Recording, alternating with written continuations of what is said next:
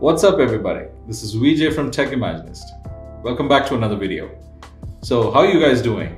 Stuck at home, I know, but I hope you guys are staying safe. So today we're going to be talking about something that can really improve the performance of your laptop. Faster read and write speeds, faster boot up speeds. I'm talking of course about the M2 SSD. So this is the LAKEY M2 and we're going to be installing this on my HP laptop. And this is going to be a little bit of a DIY video. So let's get right into it. So before we put the M2 in, let's just check how the boot times on the laptop are with the existing regular hard disk. First, I'll be booting it up with the fast startup feature on Windows 10 turned on. Then we will be disabling fast startup and doing another test.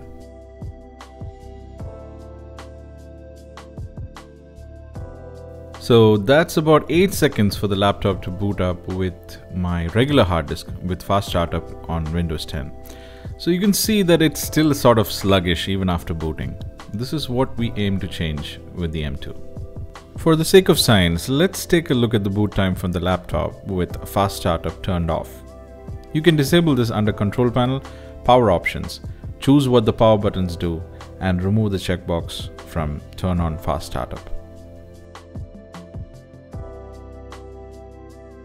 So in the meantime, what is fast startup? Fast startup or fast boot is a sort of hibernation of the system that saves the current state to the hibernation file and turns off the computer.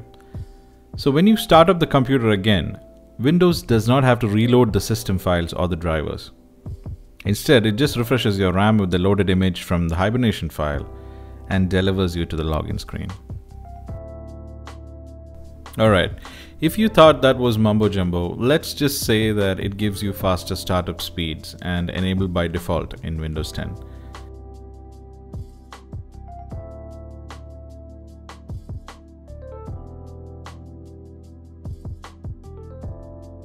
So as you can see here, without fast startup, my laptop that runs a decent Intel Core i5 processor and 8 GB of RAM takes about 44 seconds to boot from a normal hard disk.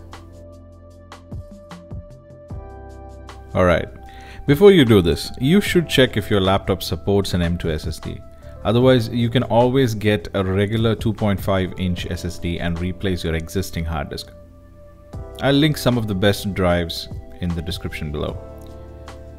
So we're going to use a Phillips head screwdriver to remove the screws around the back of the laptop.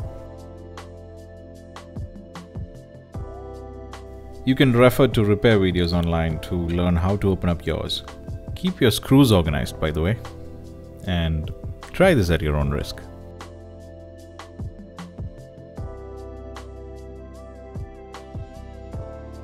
Once the screws are out, you'd need a plastic pry tool to unclip the back panel. Gently does it, and let's try not to break anything. Once the pry tool is in, I'm going to use a guitar pick to slide through and open the clips.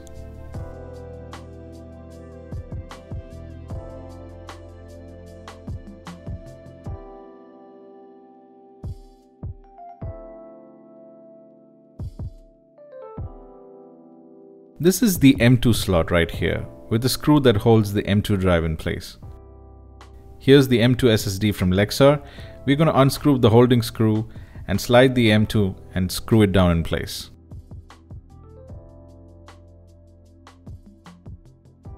Putting back the back panel is easy enough, but don't press too hard or you damage the clips. Put the screws back on and then you're done. Back in business. Let's hope this thing still works.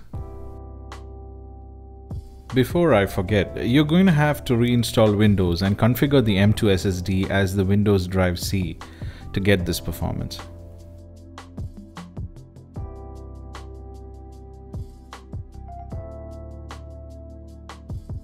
With fast startup turned off, that's roughly about 11 seconds boot time on the SSD instead of the 44 seconds on the regular hard drive. Let's take a look at how fast it boots with fast startup turned on.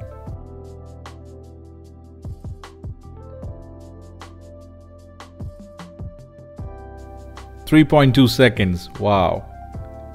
Okay, I know what you're thinking. it's not just the boot times, but the entire performance of the laptop that matters, right? Ah, my favorite. We all know Google Chrome is a bit heavy on our systems. It normally takes a while to open up and load, but not on an SSD. You can open as many browsers as your RAM supports without batting an eye.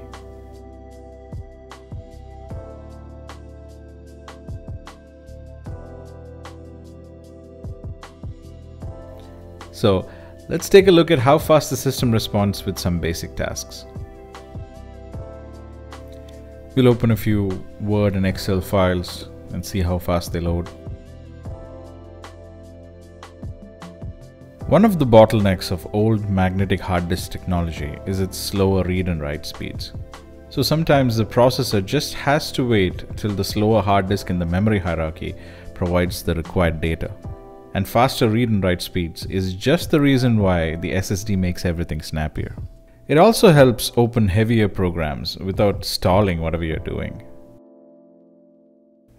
So that's it, folks. This was not a paid review, and this video does not represent Lexar or HP in any way. If you like my video, please like, share, comment, and subscribe to my channel for more videos like this one. Take care and stay safe. Thank you so much for watching.